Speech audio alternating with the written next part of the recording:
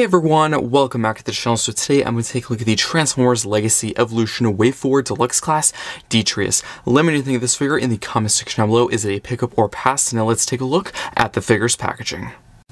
So here we have the packaging. Starting at the very front, we have Transformers on the side, we have the Legacy Evolution logo. At the bottom, we have Detritus in white text with an Autobot symbol and a Decepticon symbol also done away. We have a really cool artwork shot of Detritus in kind of his Jeep van alt mode. We have an open window displaying the figure in the packaging. And if you do look at the top of the box, there's a QR code. If you do scan that will show his stats. On the side, of course, we have two artwork shots of Detritus in his robot mode. One more of a close-up shot of his head and chest, and one more of a wide shot of Detritus in a really cool action pose with his weapons or accessories. On the back, the figure transforms into 13 steps for silver product shot showing off the robot, the alt mode, and his Evo Fusion gimmick. And of course, on the file side, we have half of the Legacy Evolution artwork. So if you do get another figure from this Legacy Evolution line, you can put both boxes together and complete the artwork. And that is pretty much it for the packaging. So let's now get into the review. Here we have Detritus in his robot mode. Let's take a look at the details, starting at the very top with the head sculpt. We have some really nice white for the face, some red for the eyes, some really nice gold for the entire goatee with some silver for the crest, and a really nice sandy brown color for the entire helmet section. As for the entire arm, it's actually done kind of a mixture of a dark maroon and a brown. It's a pretty cool, interesting shade of colors. I do like the little lighter shade of red and a little kind of bronze gold mixture on the forearm, and of course, same details repeated on the other arm, but there is actually one change. If you do look at the shoulder, there is an Autobot symbol on the shoulder, which was not present on the other one. Interesting enough, if you actually do turn to the back of the figure's head, there's actually a Decepticon symbol in there. So this character, Detritus, does wear both Decepticon and Autobot symbols. So it's kind of interesting. You could probably come up with some really cool backstories for this character, like maybe he's actually on both sides, like maybe he's a spy or a bounty hunter. It'd be pretty cool if he made a few appearances in like a show or a movie. I'd really like to see that. As for the entire chest, it's actually made of kind of the entire front grille and hood section from the truck mode, which is pretty cool. I do like this huge box done in kind of bronze gold with some really cool laddering, nut and bolt detailing with some tubing as well. There's actually the headlights done in silver with a bit of venting in the background. And of course, the base color is mostly done that kind of sandy brown color that we actually saw for the head sculpt or the helmet section of the head. And if we do look at the lower portions of the figure, we actually have some really cool kind of dirty brown for the entire stomach and the top of the legs with a bit of a darker brown for the crotch and waist. We have several shades of brown and red for the front of the legs and the feet. And if we do look at the side profile, overall actually really clean and compact. Very little, kibble, no backpack whatsoever. And of course, we do have all four wheels at the back of the legs here, which unfortunately, if you don't know, all four wheels are mushroom peg, which I do have to say I have a bit of an acceptance and kind of tolerance with some designs using the mushroom peg wheels. I don't like it when they're mushroom peg wheels and you can actually see the mushroom peg exposed, but this is actually not one of those cases, which is really good to see. It's actually completely covered, so I don't care as much. Of course, any day, yes, I do prefer pin wheels, but honestly, I can tolerate this. It doesn't bother me as other cases. Of course, I do like how it's covered because it just looks so much better. I do love all the silver and the nut and bolt detailing with some really cool black for the tire. And if we actually look at the back of the figure itself, we do have that Decepticon symbol. You might be wondering, why is it upside down? Why is it facing up? It's because it actually mostly comes into play later for the truck mode, because actually is a part of the hood. If you're wondering why, it might seem a bit weird, of course, looking at the back of the figures and seeing that. And of course, if we do look at the other parts, the back of the arm is really well filled in. No arm kibble, no waffling.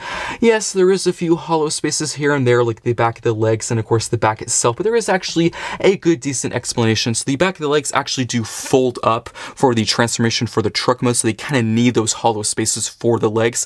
Yes, they probably could have added maybe like a secondary panel to cover that. That would have been nice. Same goes for this entire hole in the back itself. This is actually kind of the seating area for the truck mode, so they do kind of need it for the other mode, but again, maybe another secondary panel to cover that would have been nice. But as for articulation, overall pretty good for a deluxe class figure. So the head cannot look up or down, it cannot tilt side to side, but it can look left to right. Of course, the arms can move out and in, forward, back. There is a bicep rotation and elbow bends. There is a wrist rotation.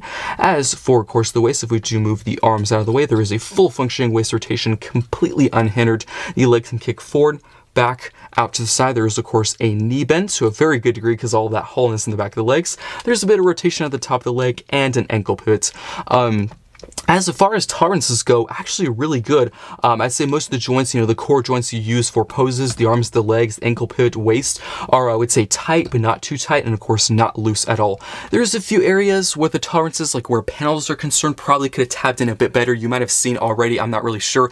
The inner panels, they have a huge tendency to untab whenever I'm posing and messing with the figure, so a couple panels here and there probably could have locked into place a bit better, but as far as, the core joints you use for poses and the figure, the arms, the legs, they were actually really, really good. Maybe if they wanted to go the extra mile, they probably could have put in a few pieces of filler plastic for the ankle pivot, because when you use the ankle pivot, there's a huge gap there, and that doesn't look that good. But I know they typically only really do that with like leaders, because it was the most expensive figure, you know, of the basic mainline wave. So I really wasn't expecting that for this deluxe class figure. But as for accessories, he actually does come with this really cool, simple kind of gold bronze pistol, which is blaster piece compatible and can be stored in any mech tech port across the entire figure. There's some of the shoulders, the forearm, the hands. There's actually some of the legs, and I'm pretty sure there's more on the back.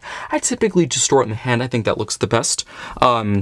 As for his final accessory, it's actually this really cool kind of rocket launcher, which you can store at the shoulder, the hand, again, pretty much all the same areas as the blaster. This missile is removable. You can actually store a blaster piece, attach it to there, so it looks like it's firing, which is a nice feature, but I would advise to be careful for two reasons. The post that actually is used to connect to this is clear plastic, so you hope it doesn't crack. Also, this is very small, so you could easily lose it, so I probably won't ever, like, remove this, you know, ever. I really don't see a need to.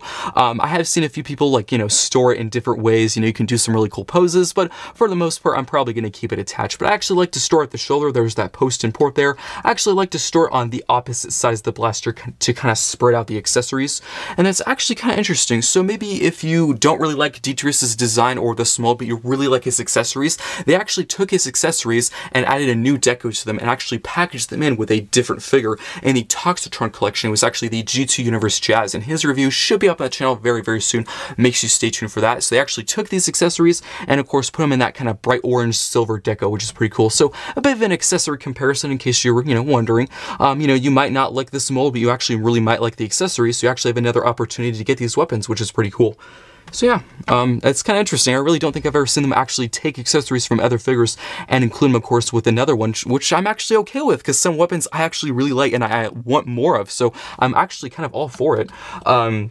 But as for, of course, some comparisons, here he is with a mold comparison, that being the Siege Deluxe Class Hound. This figure is from quite a while ago, so you might be surprised. He actually does share some pieces. So as for similarities, there's very, very few.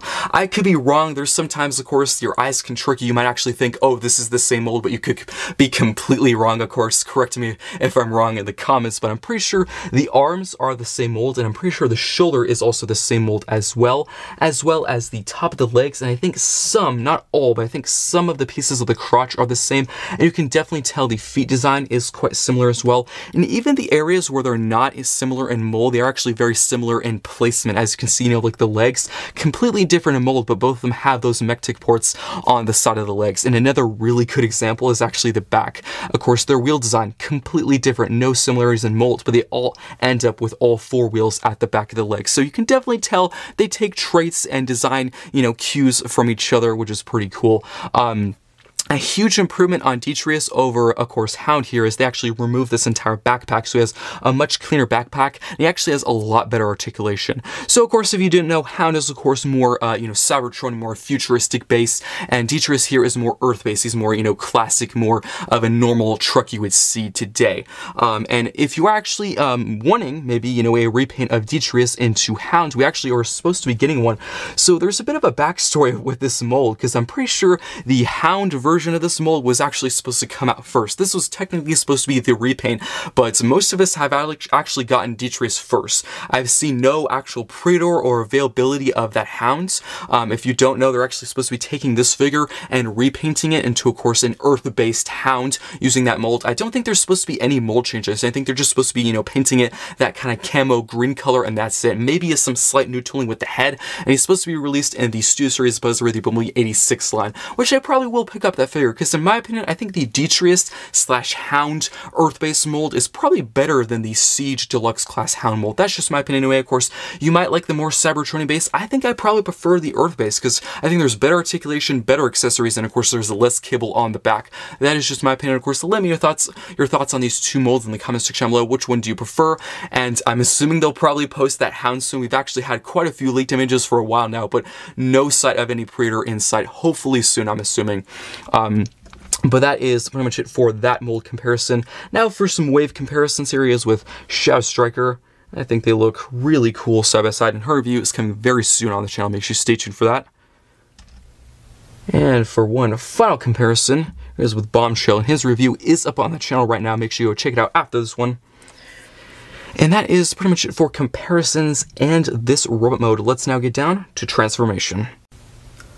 Now for transformation, what you're going to do is untab the shoulder from the chest. There is a slot and tab right there. You're going to do the exact same thing on the other side. Then you're actually going to flip this panel out. There's 2 posts and 2 ports. That's just going to plug into place just like that. Then you're going to hinge this entire chest panel up like that. This is actually going to form the entire front grille and hood section. You're going to collapse this panel to finish the entire front hood section. You're going to flip this around.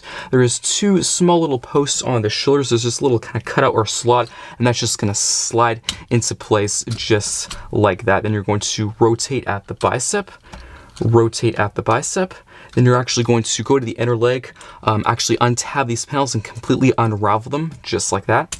Same thing on the other side. Then you're actually going to flip this around. You're going to fold up the entire leg, just like that. And the leg is pretty much going to form the entire back half of the truck and the side as well.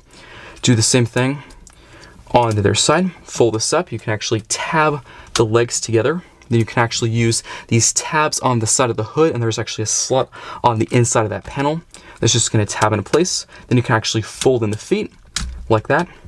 And that is pretty much it for transformation. Let's now take a look at the details.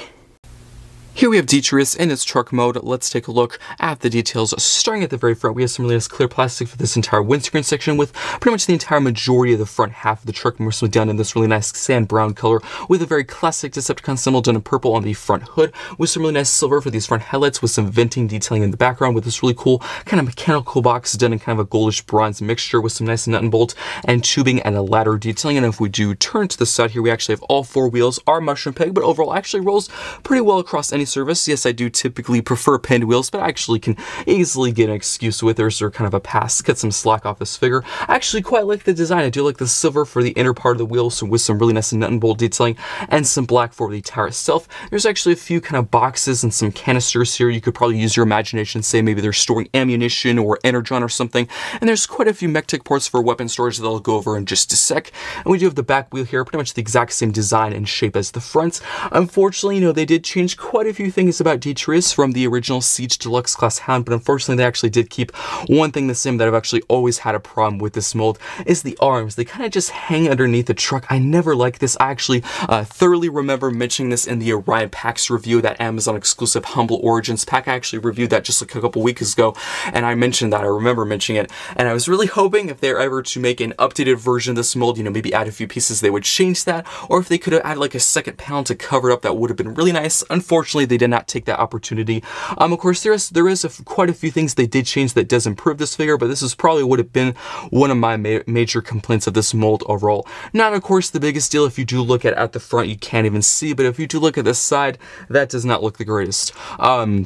One thing that I think they definitely improved for this truck over the Siege Deluxe class Hound is they actually did remove that entire top kind of cage piece, which you do have to be aware when they remove that cage piece, they actually do take away quite a few mech-tech ports for weapon storage, so it does kind of limit the amount of ways you can store the accessories that might matter to quite a few people. There is still quite a few mech-tech ports left, so that really doesn't bother me, but of course it could bother others more than me, but you do have to be aware of that. So they actually did remove that entire top cage piece. I'll actually bring out Hound for a truck comparison in just a second, you'll see. So it actually does have a much more clean back for the truck, and I think it actually looks really good, much better in my opinion. It also does affect the robot mode, not just the truck mode, because for Hound, that entire top cage piece actually did also form a backpack in the robot mode. So since Detritus does not have that cage piece, he pretty much had virtually no backpack at all, as you saw, of course, when he was in his robot mode earlier in the review. So I think there is definitely more pluses and minuses for this figure than Hound.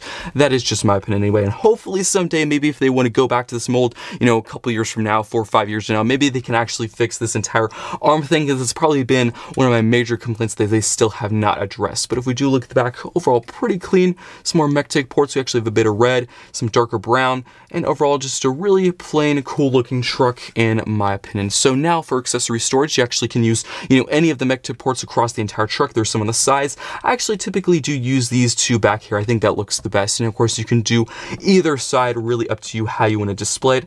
I'm going to store the missile launcher on that side, and then I'm going to store the blaster, the one closer to us. And I think that looks pretty cool in my opinion. So let's now get down to 2 quick vehicle mode comparisons. Here he is with his wave mates, the Legacy Evolution Wave 4 Strong Arm, and her review is coming very soon on the channel. Make sure you stay tuned for that. overall, I'd say pretty much the exact same size. He is a bit more beefy and bulky, but lengthwise, I'd say they're pretty much the same. And for now, one quick mold comparison. Here he is with the Siege Deluxe class Hound. So as you can see, they did remove that entire back cage piece. I think it just looks so much better without it. Yes, I do know, of course, that's a more futuristic Cybertronian truck, so of course they will be obviously very different. I think it just improves the figure so much more without it. That is just my opinion anyway. But if we do look at the front, of course, this entire front section is completely new molding. He actually has a brand new kind of windscreen. The entire front of the truck here, the grille section, brand new molding. But if you do look at the side, you can definitely see some similarities. Of course, both the arms are kind of hanging underneath, never really like that. The wheel design, of course, completely different. You can actually tell one huge similarity is the feet. They both do fold inside there, and this entire kind of canister section and mech tick port section is quite similar as well. And we can have a little bit of a back view here, in case you're wondering what it looks like. Quite similar back here. I think that's overall pretty much it for comparisons and this truck mode. Let's now get down to reverse transformation. So you're just going to remove all the accessories and just put these off to the side. Then you're actually going to flip the feet up like that. Flip them up. Then you're actually going to separate this entire panel from the front hood. Same thing on the other side. Just untab that. It can be quite tight. There we go. So there is a tab on the hood and a slot on the inside of this panel. Then you're going to fold the legs all the way out, just completely unravel them and extend them like that. There we go. Then you're going to fold the foot in, and then you're going to fold the secondary panel in, and then of course that's just going to tab into place on the inside of the leg, just like that. Do the same thing on the other side. Just tab that in, and there we have the legs pretty much all done. Let me just quickly straighten him up, and I'm actually going to raise the camera so you can see what I'm doing. Then you're going to actually bring the shoulders out. So how these actually kind of tabbed or slide into place. There's actually posts at the shoulders and this little cutout right there, and that's how that all connected together. Then you're going to rotate at the bicep, and then just hinge the shoulders back just to get some added clearance. Then you're going to push the entire chest section down, tab that into place. Then you can actually tab the shoulder in. There's a slot and tab right there. That's just going to tab into place. Same thing on their side. And as for the last step, of course, just get this panel here. There's 2 posts and 2 ports. Just hinge that down into the back. And there we have the reverse transformation of Detritus. Let's now get down to the final thoughts. Now for the final thoughts for the Transformers Legacy Evolution Wave 4 Deluxe Class Detritus. I think overall this is a really good figure. Starting in the Robo mode, interesting if he actually does wear a Decepticon symbol and an Autobot symbol, so you can actually create a pretty cool backstory for this character, like maybe he's a spy or maybe he's like a bounty hunter. It'd be pretty cool maybe if he ever appeared in like a TV show or movie. That'd be a really good idea. As for the entire deco and design itself, I actually really like the gold goatee on the head sculpt. I do like all the different shades of brown and red and kind of goldish bronze mixture. It's pretty cool. Speaking of accessories, of course, he actually does have a simple kind of standard pistol, which is also done in that kind of bronze gold mixture, which is blaster piece compatible, and it can be stored using any mech tick port across the entire figure. It also does come with this really cool kind of rocket launcher, and the missile is removable. I typically wouldn't because it's a very small piece and you could lose it. Again, you can store that using any mech tick port across the entire figure. Usually I store it on the shoulder. I think it looks the best there. As for, of course, articulation, overall really good for a Deluxe. Probably better than some past Deluxe figures I've actually gotten in the past couple of months and weeks. He actually does have a wrist rotation, waist rotation, and an ankle pivot, and that might sound, pretty standard as far as articulation goes, but typically for a Deluxe, you usually don't get all 3 of those core main points. So, you might get like 2 or 1 sometimes, but he actually has all 3. But, for the other standard, joints, the arms, the legs, the waist, everything is pretty well articulated for a Deluxe class figure. As far as tolerances go, actually really good, pretty much in the sweet spot, because sometimes joints can be too tight, sometimes they can be too loose. This figure actually has kind of right in the middle, which is really good to see. I do have to say there's a couple panels here and there that probably could have tapped in a bit more securely. This could be just kind of a my copy type thing, but there's a few panels at the inner leg area in the Robo mode that do have a tendency to untab, which gets a bit irritating and frustrating at times, so it would have been nice maybe if there was a few extra tabs and panels to actually keep them a bit more secure, but again, that could really just be my copy. I really don't know, or it could be everyone's, really don't know.